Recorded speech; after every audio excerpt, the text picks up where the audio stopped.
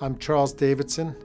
I'm the Vice Chairman of Clinical Affairs in the Department of Medicine and the Medical Director of the Bloom Cardiovascular Institute here at Northwestern Medicine.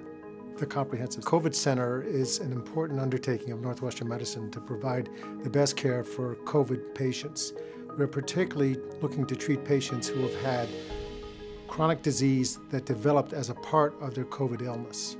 Northwestern is one of the first in the nation and definitely the first in the region to develop a comprehensive, coordinated approach to patients with chronic COVID disease.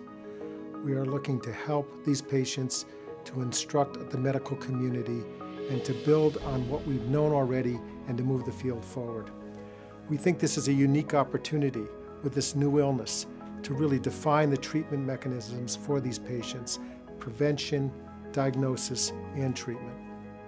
We are involving specialties from the Department of Medicine, Neurology, Physical Medicine, Rehabilitation, and Psychiatry.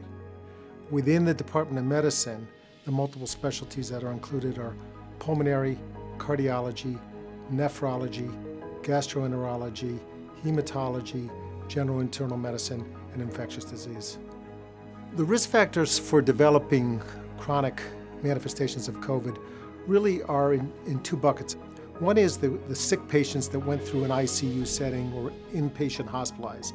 Those patients we know are at higher risk for developing other comorbidities or co-conditions.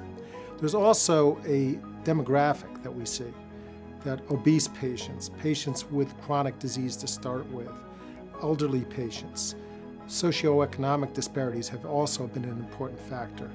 And that population has been particularly hard hit by COVID, both in the acute setting and in the chronic setting.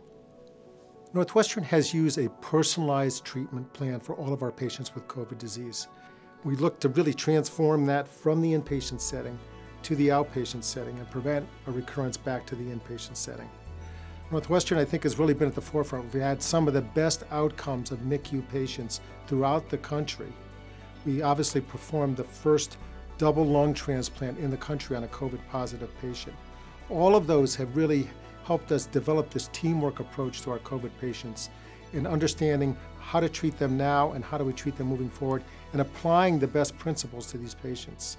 We are looking to collect data on our patients in a registry format, apply trials that might be necessary, and then hopefully develop publications that we can then move forward out to the community to help inform other physicians and patients on how to go about receiving the best treatment and prevention of this illness.